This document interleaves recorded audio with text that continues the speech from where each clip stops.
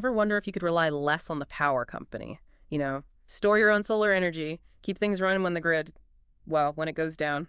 It's definitely appealing, yeah. And home batteries are really moving from niche to something more mainstream. Exactly. And Tesla's Powerwall often comes up first. So if you're asking yourself, is the Powerwall 3 the answer for my energy goals? Then you are absolutely in the right place. Mm-hmm. Welcome to Solar Stoop. Today, we're doing a deep dive called The Truth About the Tesla Powerwall 3. We're going to cover quite a bit, what it is, how it actually works day to day, the backup function. And the big ones, costs, potential savings, and naturally the pros and cons. Yeah, the goal is really to give you a clear picture so you can figure out if it makes sense for your situation. Okay, let's jump right in. Chapter 1. What exactly is the Tesla Powerwall 3? So, fundamentally, it's a rechargeable home battery, lithium-ion based. Think of it like an energy savings account for your house. An energy savings account, I like that. Yeah. And capacity, how much energy does it hold? Each unit holds 13.5 kilowatt hours of usable energy.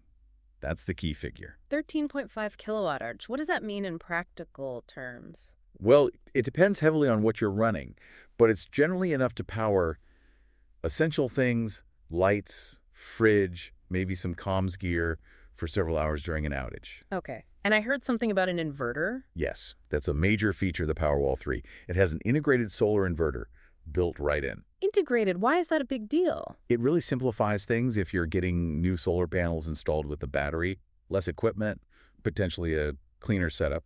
So it's designed to work smoothly with new solar installs. Exactly. We actually did a separate deep dive just on the Tesla solar inverter if you want the nitty-gritty on that part. Worth checking out. Good tip. What about the battery itself, the chemistry? It uses LFP lithium iron phosphate. This is becoming pretty popular in home storage. Why LFP? It's known for safety, it's very stable thermally, and also for durability, a long lifespan. And Tesla backs that up with a warranty. Yep, the standard is a 10-year warranty. Okay, safety, durability, warranty. Sounds solid. It generally is. But, a little disclaimer. Tech specs and configurations can change. Always, always double-check Tesla's official info for the latest details specific to your area. Absolutely essential. Okay, so that's the what's. Now, Chapter 2. How does this thing actually work day to day? Right. Let's say you have solar panels. Yeah. During the day, they're generating power. If your house isn't using all of it right then. Which often happens on sunny days. Exactly. The excess energy goes straight into the Powerwall 3. It stores it. So you're saving that sunshine for later. Precisely. But what if you don't have solar, or it's a cloudy day? Can it still be useful? Yes. You can set it up to charge from the grid. The smart way to do this is during off-peak hours, when electricity rates are usually lower.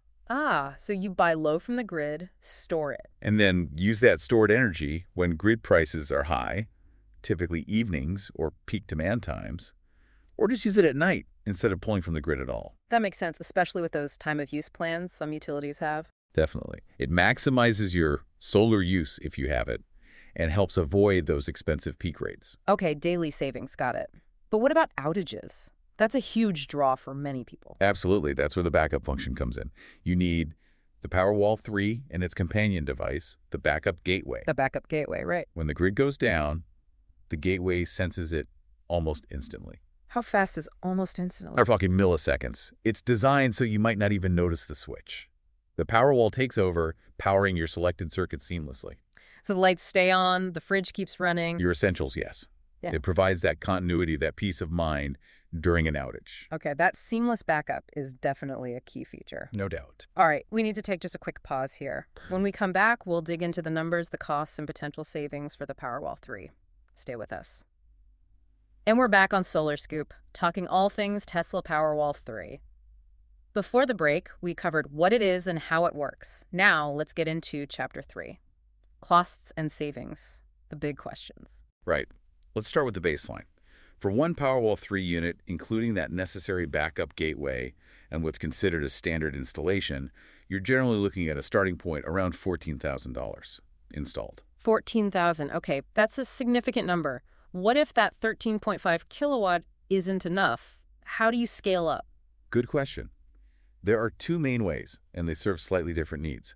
You can add more full Powerwall 3 units. So another complete unit with its own inverter. Exactly. If you add a second full unit, you're looking at roughly another $11,000 on top of the first. A third, another $11,000 or so. You can go up to 4 total. And adding full units gives you more than just energy storage, right? Correct. Each full Powerwall 3 adds another 11.5 kilowatts of power output. Think of power like the width of the pipe, how much electricity you can use at the same time. More power lets you run more demanding appliances simultaneously during an outage. Okay, so more units, more energy, kilowatt, and more power, kiloW. What's the other way to expand? The other option is adding expansion packs. These are basically just the battery part. They add another 13.5 kilowatts of energy storage each. Ah, but no extra inverter? Right. They rely on the inverter in your main Powerwall 3 unit. So they increase your storage, your runtime, but not your power output beyond what the main unit provides. I see. What's the cost difference there? The equipment for an expansion pack is around $8,900. Plus installation, of course, which should be less than installing a whole new Powerwall 3, but still a factor. So if you just need longer backup time, but the 11.5 kilowatt power output from one unit is enough for your essential loads? Then adding expansion packs could be a more cost-effective way to get that extra energy storage, that longer runtime. Makes sense. But the final price difference really depends on the specific installation. Absolutely. You really need a custom quote to see the exact difference between adding a full unit versus an expansion pack for your home. Are there other costs people should be aware of? Hidden costs? Not hidden, necessarily, but potential additions. Yeah.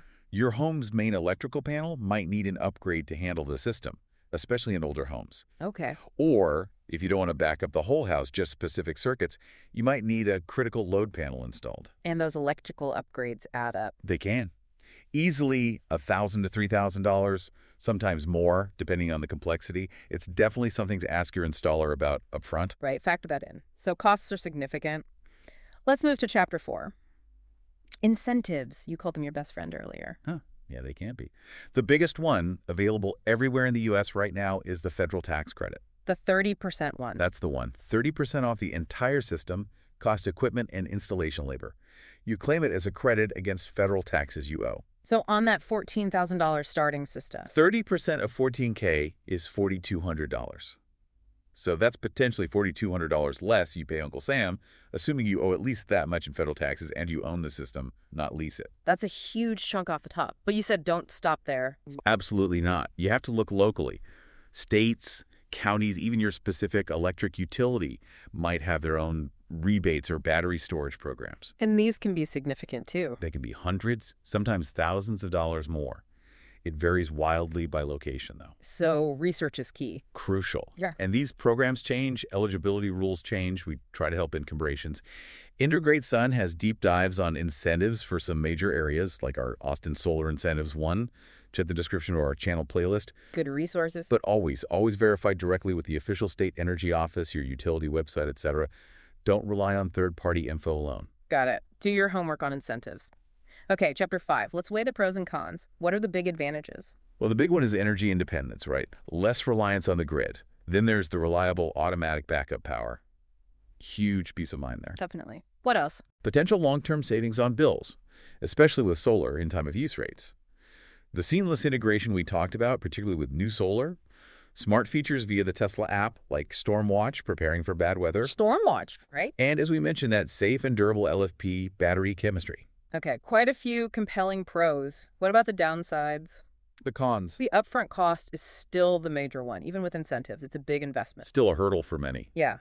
And the capacity, 13.5 kilowatt hours per unit, while decent, might feel limited if you have really high energy use or face very long outages. You might need to manage your consumption carefully. Manage expectations and usage during a long outage. Right.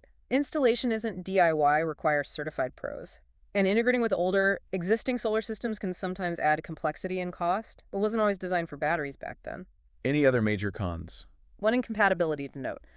The Powerwall 3 doesn't work with the older Powerwall 2 systems. So you can't mix and match or easily upgrade an existing PW2 setup by adding a PW3. Ah, okay. So no mixing generations. Good to know. So it's a balance, really. Significant benefits, but real costs and some limitations to consider. That's it, exactly. You weigh those against your own needs, your budget, how reliable your grid is. Well, this has been incredibly informative. Wrapping things up, the Tesla Powerwall 3 definitely seems like a powerful integrated solution.